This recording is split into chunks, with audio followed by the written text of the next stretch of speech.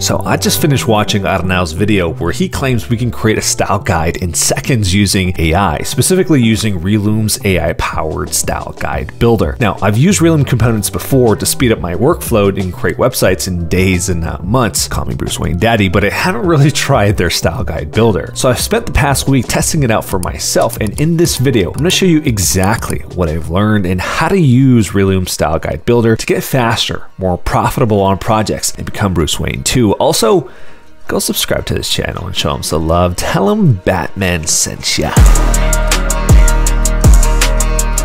Let's talk about my current workflow. These days, when I start a project, I usually start with a pre-existing design system. Create a design system from scratch? Do you think I'm actually insane? That would take forever. So for SaaS projects, I'm using Shadcn UI Kit, but for websites, I'm usually using Relume's Figma Kit. They have a large library of low fidelity components, and it's super fast to make changes because I just need to update variables and text styles. Wow, design systems are cool.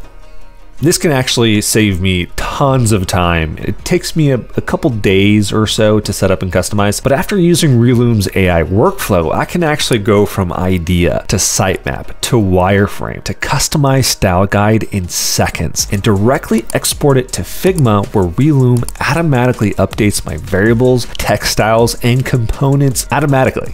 Which I thought was the coolest part, actually, with the extra benefit of actually having a whole library of more sections and components that I could use in their library. So let me show you exactly how it works, starting from the beginning.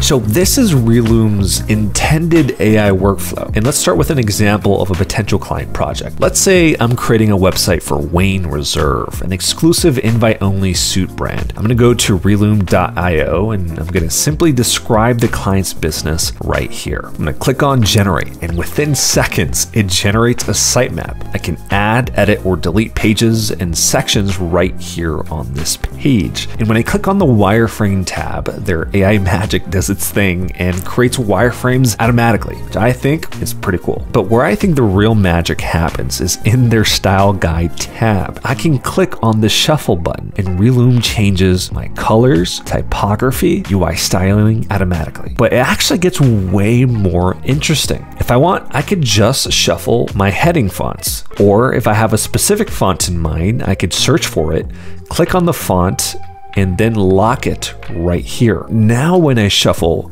my heading font is locked and doesn't change. I can also choose specific background colors for each section. Relume also suggests some images, but I've created some of my own, so I can actually just upload them directly on here. It's pretty impressive how far I can customize this homepage or this concept. Now, it's typically at this stage where it would make the most sense to actually present these multiple concepts to clients to see which style that they like best, reducing the amount of revisions, saving yourself tons of time later in the project. I've been burned before. Trust me, you're gonna wanna present multiple concepts at first, just to get the client saying yes to a direction. When we finally decided on a particular style that we like, we can now actually export this directly into Figma and start customizing our style guide and our designs even further.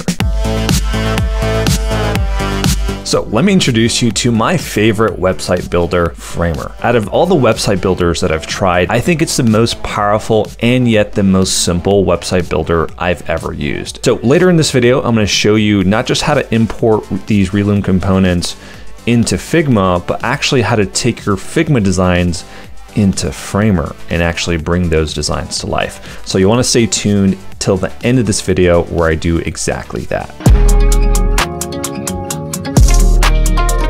So you'll want to duplicate Relume's Figma kit, and I've left a link for you down in the description down below. And as we're waiting for this to duplicate, I just want to point out a couple different things here on this Figma kit. Relume has a default style guide for us right here. Now, with this workflow, all of this stuff is going to automatically change, and that's kind of the magic of this. And so we're going to go to Relume's plugin right here, and we're going to sign in. I've already signed in, but we're going to select on the specific project, and then we're going to go to Style Guide, and we're going to click on the specific concept that we want to import. And this is going to import. This took about 10 minutes, but I sped it up here. Once this is imported, that's when you'll see the magic happen on the Style Guide, and you'll see exactly what I mean. So let's check out our typography typography and text styles. All of our H1s through H6s are updated. And if you go to the style guide page, check that out. Our font name is updated even, and all of our style guides is updated with this exact theme that we want. This is a phenomenal starting place. Of course, I can go in and customize the style guide further, fine tune it